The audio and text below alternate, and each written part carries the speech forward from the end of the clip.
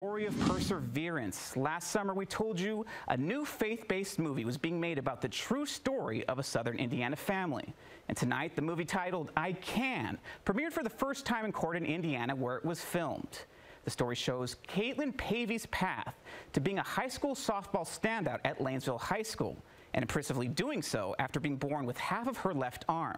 Wave News reporter Brandon Spencer joins us with more from the stars of the movie. Well, David, the more I hear about this movie, the more inspired I really get. Not only was Caitlin Pavey born with half of her left arm, but she was also conceived from an affair, leaving her family loads of guilt as they work through their faith. But if you ask Caitlin, she's just happy to follow God's plan for her, as she says her arm is not a disability, just a different ability. Just 1 year ago, the movie I Can was just a possibility. But after 18 days of filming and some movie magic, the story of Caitlin Pavey and her family had their first premiere in Corydon, Indiana Sunday. It was a story on how I was conceived.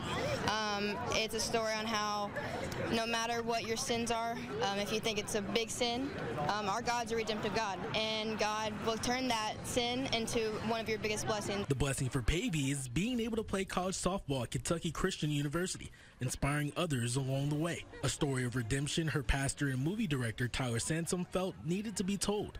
Everyone has dealt with guilt from their past, and in our culture, forgiveness and shaming seems to be pretty relevant. And so this story specifically now is one that needs to be told, because anybody needs to know that they can overcome any obstacle. And while the story is based on Pavey's life, she is also in the movie. Dana Brown plays Pavey in the movie, and Caitlin is her double in all the sports scenes. But as she's portraying Pavey's story, Brown says she's learned lessons to apply to her own life. No, I've definitely taken that message into my own life and just applied it, and it's really inspired me to live every day for God and focus on my relationships more. Pavey now hoping the movie has an impact on those in a similar situation as her.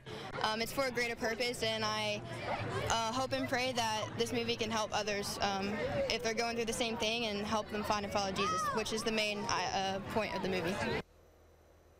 The movie is set to release in theaters across the country later this summer, and I'm not going to lie, she has inspired me to possibly check it out. Brandon Spencer, Wave News.